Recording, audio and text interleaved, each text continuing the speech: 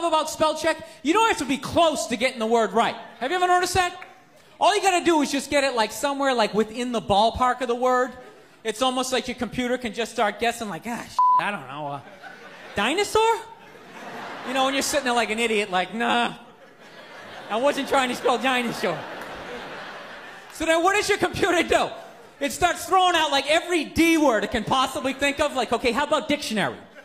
Diary, any of this stuff looking familiar? Are we moving towards the goal or away from it?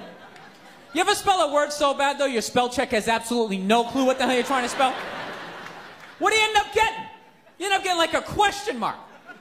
You got $1 million worth of technology just looking back at you like, just like, you got me, buddy?